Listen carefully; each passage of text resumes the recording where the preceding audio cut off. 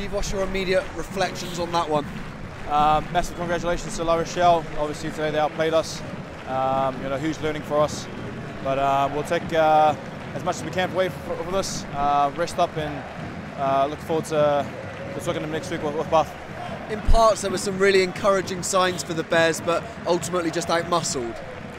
Yeah, we allow them to get the gain line, and if you allow a team who likes to offload, get the gain line, that's what happened. The big boys poking through, able to shift off to their speedsters, and they created some really long-range tries from just not winning that gain line, and something they will to shore up coming this week. It's a new squad, it's a young squad. How much will they take away from the experience of playing in a cauldron-like atmosphere like this? Yeah, this is awesome. Unfortunately, we didn't get the result, but to play in a stadium where the culture is as supportive as this, as great as this, one day, we can put performances on for the Bristol fans that they can be proud of as well. So, huge learning for us. Look forward to getting back to it on the drawing for Bath.